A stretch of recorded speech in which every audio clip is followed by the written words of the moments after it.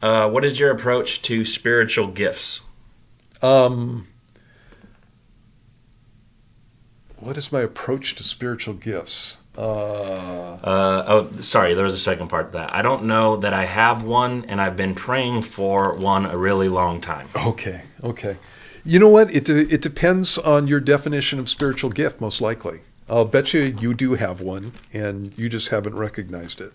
So generally speaking, when people are talking about the spiritual gifts, they're talking about a list that you find in 1 Corinthians chapter 12. And so it talks about words of knowledge and words of wisdom and the gifts of miracles and the gifts of healings and the gift of tongues and things like that. But if you look over in Romans chapter 12, in verse 6, it says, having then gifts differing according to the grace that is given to us, let us use them. If prophecy, and that's God speaking through you, let us prophesy in proportion to our faith. And that's kind of a miraculous gift. And so you might have a problem with that. Or ministry.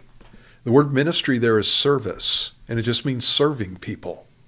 And so you may have the gift of serving people. I know that's one that God gave me. I like to serve people. In fact, I like to do things behind the scenes rather than out in front. And so that's what most of my ministry was before I became a teacher. And that's the next gift in the list. He who teaches in teaching. And so you can have the gift of teaching. He who exhorts or encourages in exhortation. And this is one that a lot of people have, and they don't recognize it.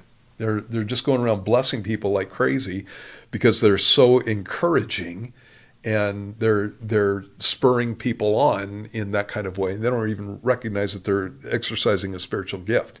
It says, he who gives with liberality. So there's a gift of giving.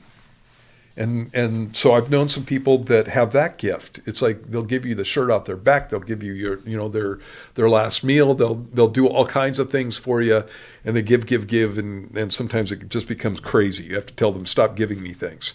He who leads with diligence. He who shows mercy. Mercy is the idea of being kind of. When I think of mercy, I think of soup kitchens, helping out in a soup kitchen.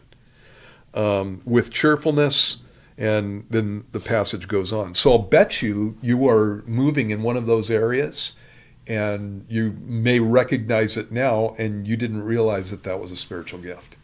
And so there's a number of passages that talk about this. So Romans 12 is one, 1 Corinthians 12 is another, and Ephesians chapter 4 is another. In the Old Testament, you even have God giving gifts to men that have to do with craftsmanship. And so it talks about specific gifts that were given to guys so that they could craft the tabernacle.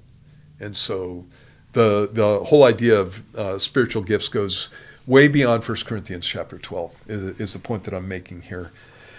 And so, yes, you do have a gift. It's just recognizing what that gift is. And it's the area that God's going to have you moving in the body. And so exhortation can be a gift of counseling, for example, and just being, again, able to spur somebody on. So.